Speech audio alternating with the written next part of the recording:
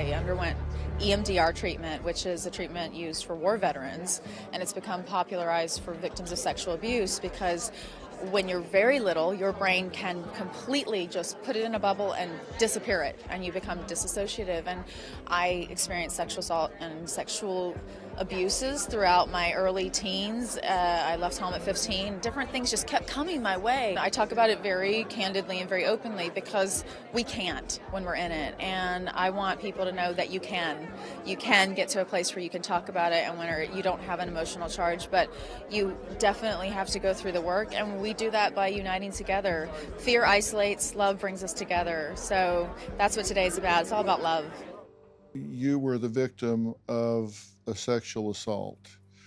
What happened and how did that affect these alters and as a way of coping with that?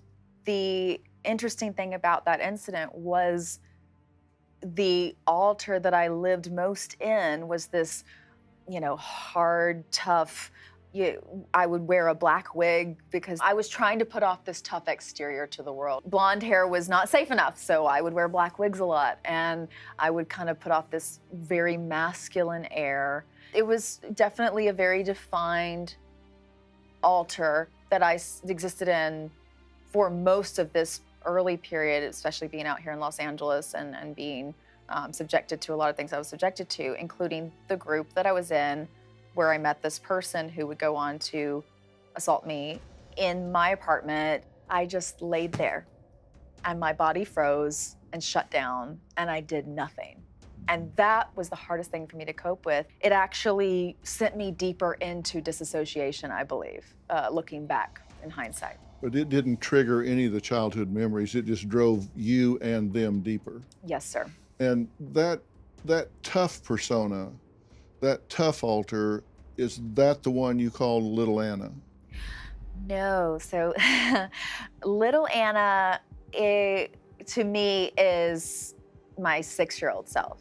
Oh, okay. So I had the 13-year-old self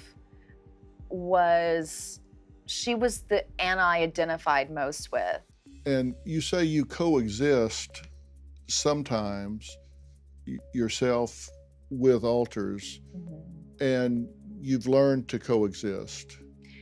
Yes. And right now, are you coexisting with any of your alters as you sit in that chair today? So as of March of 2019, I had an incident where I see a room like this and it's empty except for 75 me's in there. I had a moment with a partner where I couldn't get the reins back, and I literally got up and ran out of the room and locked myself in my closet. And I was saying out loud to myself, please let me me be me. And it was this, I mean, how do you, this is something we have to talk about because it's so hard to explain. Yeah. Well, for somebody that doesn't understand it, it looks like bizarre behavior, but it is you fighting for control at that point. And there is a tug of war going on to integrating everything into a 6 and a 13-year-old. Do you have a story or a question for me? Click the link in the description and tell me what in the world is going on.